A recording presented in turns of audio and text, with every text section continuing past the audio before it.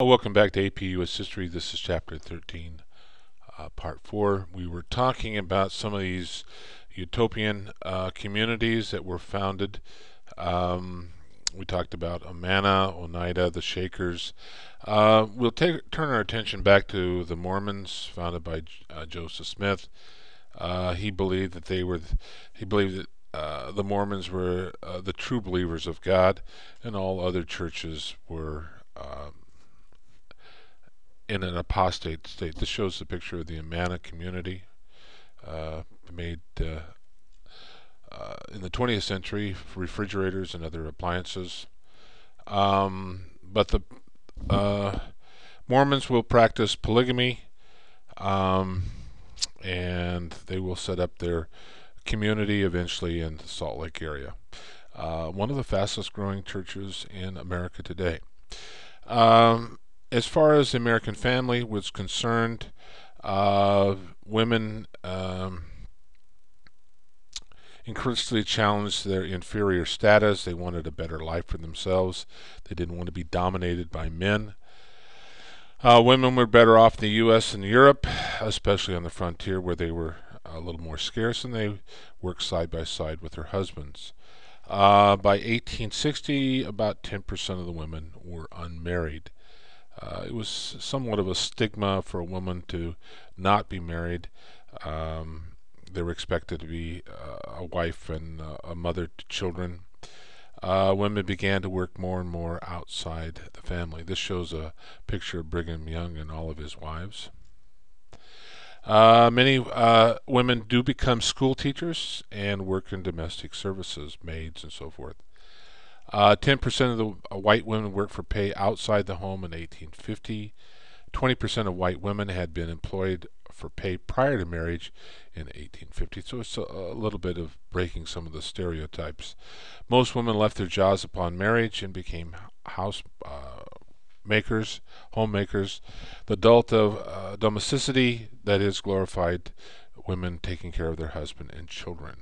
They were expected to instill values into the children, this Republican motherhood. As far as families are concerned, most marriages are based on love. That is, there's an attraction, and people decide to get married. Families become smaller because of contraceptive ideas, which are seldom discussed publicly. Children are to be raised to be independent and moral individuals. The frontier experience in America, Tuckerville believed that American society promoted equality, and he stated so when he traveled about the country. The American West promoted individualism, equality seen as a standard for white people in the frontier, not necessarily other minority groups. Westerners were seen as crude and tough. Certainly, democracy flourished on the frontier, except for slaves. White male suffrage, which got started under the Jacksonian period, is going to flourish. States' rights and localism seem to be the theme in most states. Patriotic and being American also a familiar theme. We've mentioned Frederick Jackson Turner before. He believed that the frontier established American character. There was an artistic movement. Thomas Jefferson was a fine architect and built his own home, Monticello. Gilbert Stuart, among some of the best painters, painted George Washington. Charles William Peel painted portraits of prominent Americans. The Hudson River School was something that probably you need to know. They painted a variety of things and themes. The broken stump was their symbol. Tree trunk. Um, and their paintings seem to focus on nature. Man is sort of insignificant. Most of them are transcendentalists. They believe that man can communicate with God through nature, and so they will have a variety of paintings that will come out of this school. Uh, so, as far as the characteristics of the school, scenic vistas, landscape, humans are sort of insignificant. The effects of light and water and sky. Uh, and again, the symbol of the school was a broken tree stump. The paintings uh, here shows nature and man being sort of insignificant. Light and seems to be the theme. I'm not an artist, but this is a lot of these paintings were very typical. This shows some of the paintings just going through them. So they might ask a question about the Niagara School of Art simply because of some of the themes that they painted. They Roman and Greek architecture was part of this. People getting in touch with nature, the luminous, that is light, in their paintings.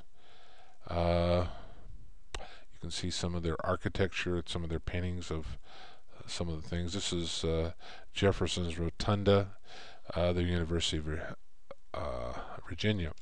Patriotic art was some of their themes. Also, the frontier, the noble savage, was one of the things that they painted.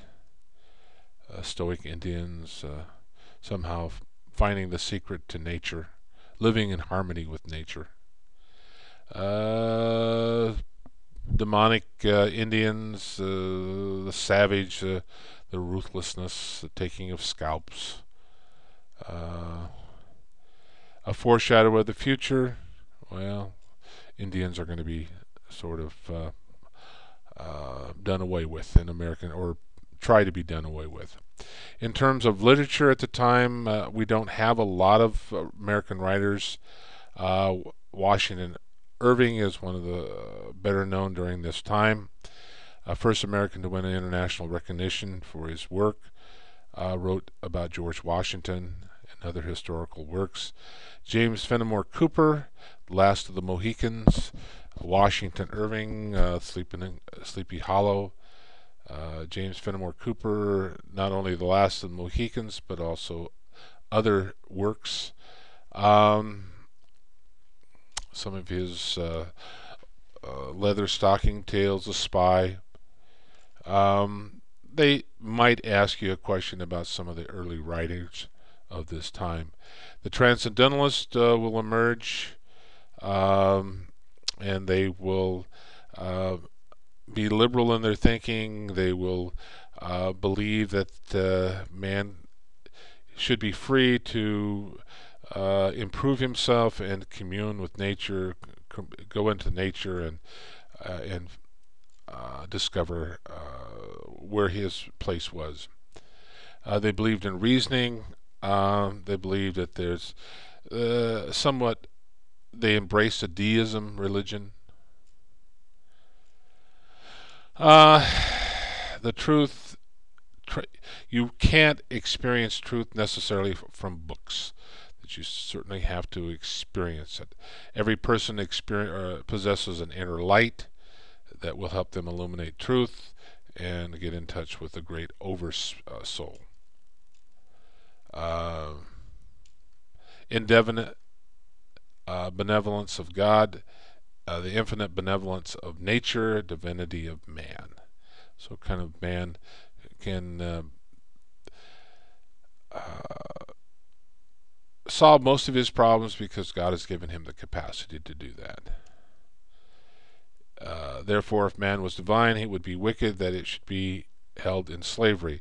Most of the transcendentalists were against slavery. They were reformers. They wanted to restore man to his divine state that God had endowed upon him. So they were a bit hostile to conventional wisdom and institutions. A couple of well-known transcendentalists is Emerson. He came up with this oversoul philosophy. God could be found in all things if we simply opened our eyes and experienced it. advocated self-reliance, improvement, optimism. Henry David Thoreau, one of his associates, a poet, nonconformist, wrote Walden, or Life on in the Woods. He wrote essays on civil disobedience, was against the Mexican War, and he was against slavery. Some of his later writings encouraged Gandhi and Martin Luther King. Here shows some of the two prominent transcendentalists of the time. As far as poetry is concerned, Henry Longfellow, Walt Whitman, Leaves of Grass. They're probably not going to ask a lot of questions about literature, but they might come up with some of those. Individual and dissenters, Edgar Allan Poe, Nathaniel Hawthorne, some of the writers of the time. Hawthorne, The Scarlet Letter. Melville, Moby Dick. Most of the newspapers increased literacy.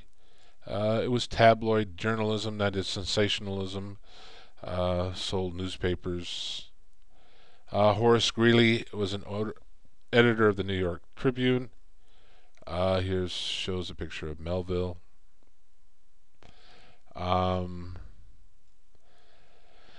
And certainly that shaped American opinion. And we'll stop right there.